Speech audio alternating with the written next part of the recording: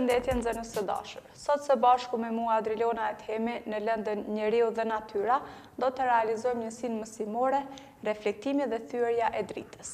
Rezultati i të nxënit tregon procesin e reflektimit dhe thyerjes së dritës.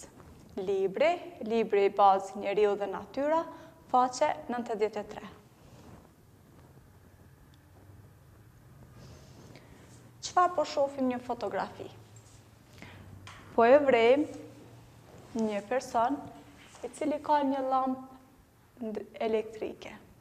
Po ashtu një person tjetër i cili është duke mbajtur një pasqyrë. Dhe çfarë po vrejmë përmes kësaj fotografie? Po vrejmë që drita e cila përpiqet tek pasqyra po e ndron drejtimin e saj të lëvizjes.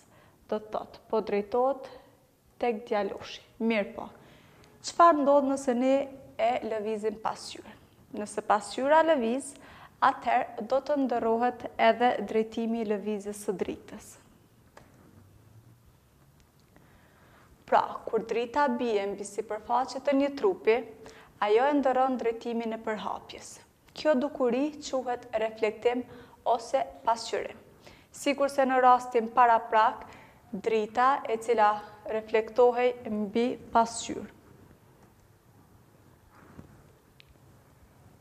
Çfarë po shohim në këtë fotografi? Po vrejmë që drita e diellit është reflektuar në ujë. Por çfarë ndodh kur drita reflektohet në ujë?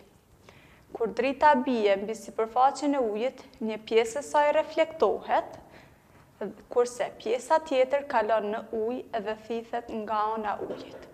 Kjo dukuri njihet si absorbim. Mirë po, çfarë ndodh kur drita kalon apo thithet nga ana e ujit? Po vrejmë këtë fotografi. Kjo është drita e cila po kalon nga ajri tek uji.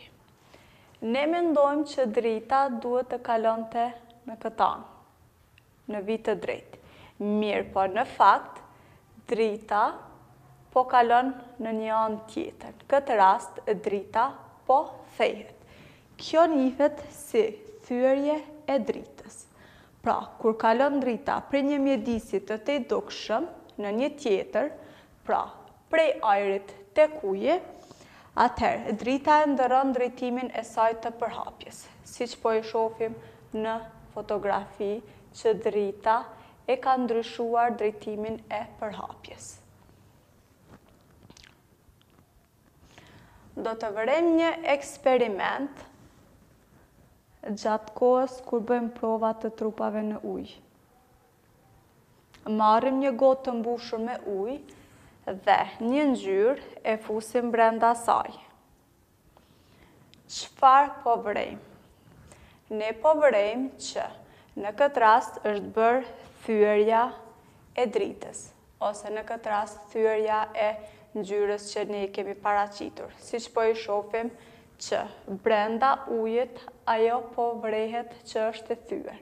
Shohim si është ngjyra nga jashtë dhe si është ngjyra nga brenda. Detyrë shtëpie. Merr një gotë me ujë dhe në një fletë A4 përpiqu të bësh dy shenja të ndryshme sikurse në këtë fletë. Pas kësaj, përpiqu që fletën ta vendosësh mbrapa gotës të mbushur me ujë dhe trego se çfarë po vëren gjatë kësaj kohe. Përpiqu të bësh një video dhe do të vëresh më mirë ndryshimet. Detyrën e realizuar ja dërgo mësuesës në mënyrë elektronike. Punë të mbarë dhe suksese. Miropafshim!